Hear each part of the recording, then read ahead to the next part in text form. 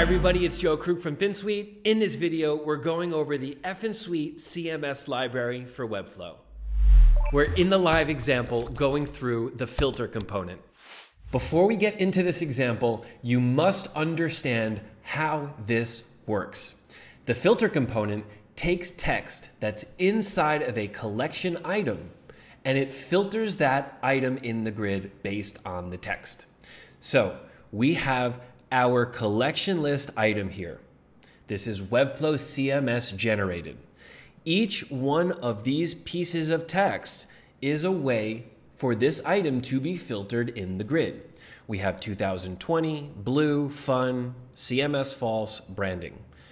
This one is 2017, red, not fun, use CMS true, web design.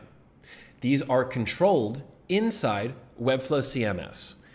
We have the year, we have a rich text of branding, web design, we have color in a dropdown, we have the toggle, and we have fun. Updating any of these will update that text inside the item and then change how that item is filtered.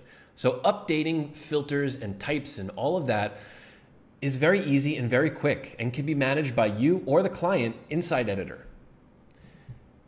You do not need to visibly see this text on the page. It needs to be on the published site, but it does not need to be visible. In all of these examples, we're going to keep the filters visible because we want to show that it's actually working. But if you wanted to hide these on the published site, you can do that. I can hide this right here, just show project name, and it's still going to filter by all of these filter options. It's going to filter by 2017, red, not fun. Everything is going to work. Does not need to be visible, just needs to be there. Let's jump into examples and see how this works. Let's look at filtering items with one filter group with the filter type of multi. Filter type multi allows you to check multiple options at once. So if I go and select blue, the grid is going to update with blue. We're only showing blue here. If I were to click red, it's going to add red to the filtered grid. And now we're seeing blue and red. And then yellow and orange and green. And now we're seeing everything. I can unselect, I can select as many as I want, 1, 2, any type of combination. And you can see as I'm filtering through this grid, the grid is updating quickly and reliably. That is how we filter with one filter group and option multi. We're in Designer. If you already watched example 1, this example 2 is the exact same setup inside Designer. Literally nothing is changing. The only thing that's changing is one option inside JavaScript. But we'll go through it again in case you didn't see it or you want to really understand how the structure works. We have our dynamic list. We are applying a class of collection list to the collection list element. Not the collection list wrapper. This is not the class we care about. We care about collection-list applied to the collection list element. Next, we need to have a class on our parent wrapper. This is the wrapper that is holding the filter buttons inside of our filter group. And here we have filters-wrapper. This is a parent element. We have the text in here, doesn't matter as long as it's some type of parent of all of these filter buttons in our color group. And the last thing we need to do is apply the data attribute of filter by to each of these buttons. So here we have filter by blue, filter by red, filter by yellow, filter by orange, filter by green. And what this is doing is it is searching for the text blue inside the collection item. So if it finds blue, it's going to filter when blue is selected. If it doesn't find blue, blue is not going to be filtered. And the last thing we'll look at here is the add-on class. Each one of these has an FLTR active class, which allows you to give an active state to a button when that filter is enabled.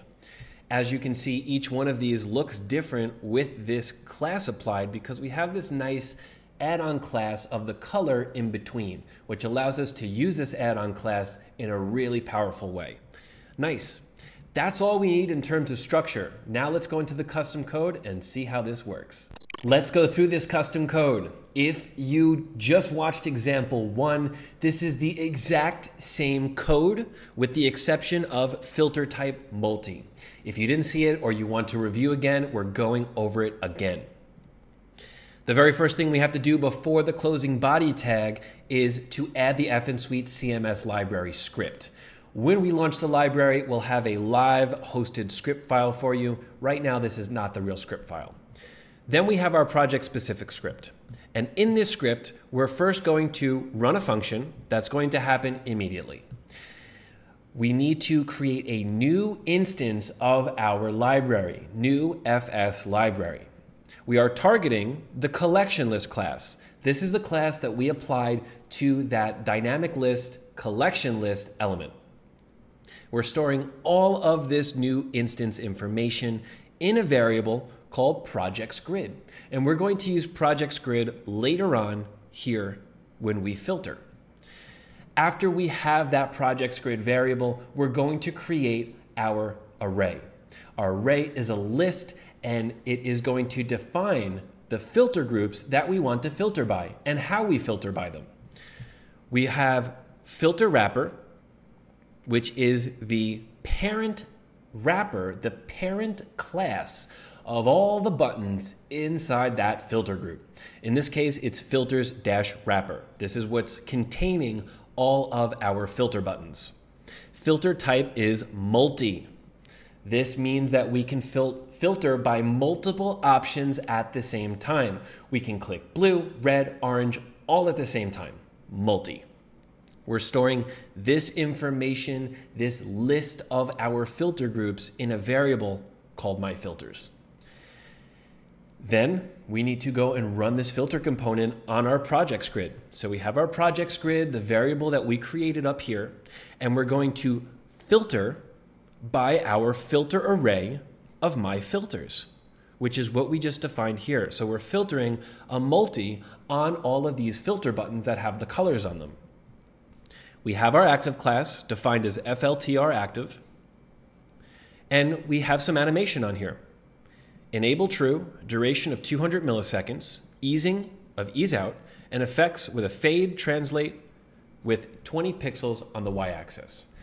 If you don't know how to do the animation, if this is not clear on how you can write these effects, use our script generator. It's going to allow you to do anything, and you don't even have to write any type of code to make your animation happen.